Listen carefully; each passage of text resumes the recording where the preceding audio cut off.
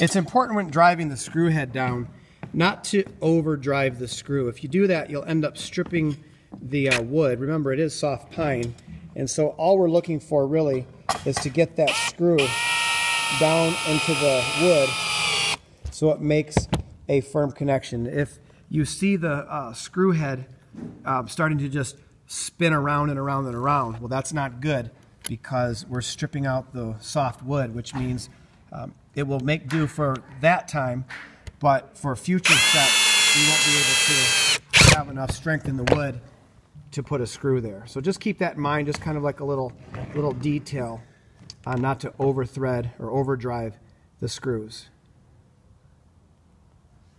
I'm going to lift it up, I'll slide this board out.